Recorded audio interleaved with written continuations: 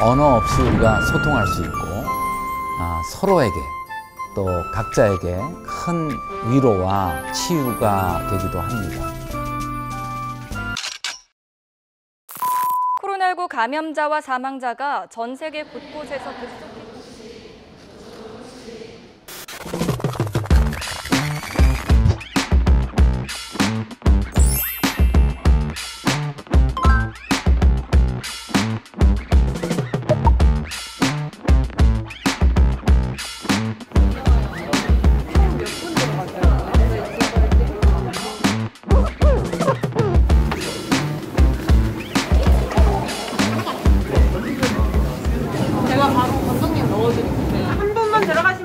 감독님? 네, 지금 감독님 막 들어가셨어요.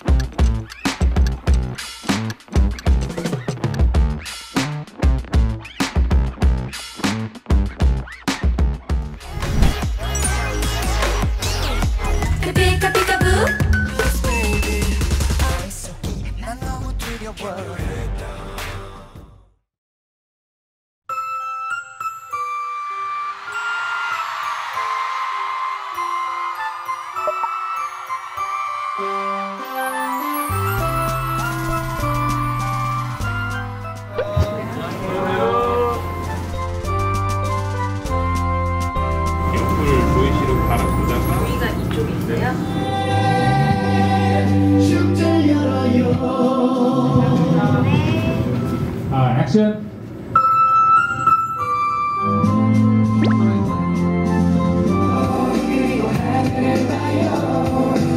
혼자라 느낄 때 언제나 내게 힘이 돼준 사람들을 잊고 스쳐 손을 잡아요 그리고 하늘을 봐요 하늘에 들려봐요.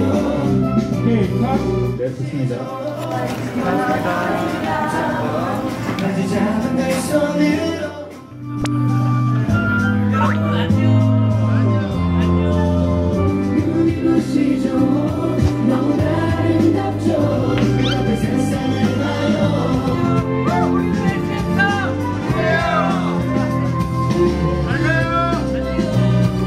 네, 감사합니다. 고맙습니다. 감사합니다. 역시 시주. 역시 시주. 네.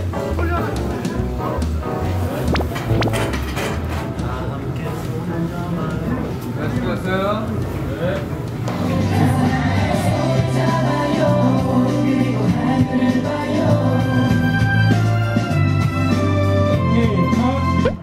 네. 언제요 이 정도?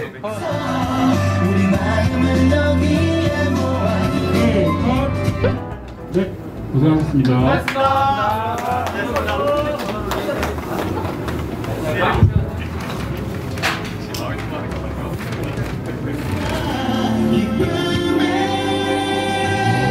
우리가 함께 만든 세상을 하늘에 들려봐요.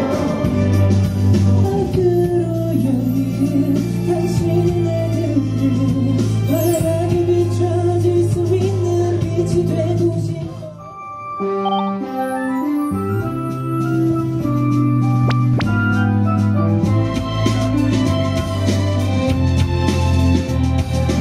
주위를 둘러보면 너무나 가슴이 아프죠. 우리 모두 함께 만들어가요.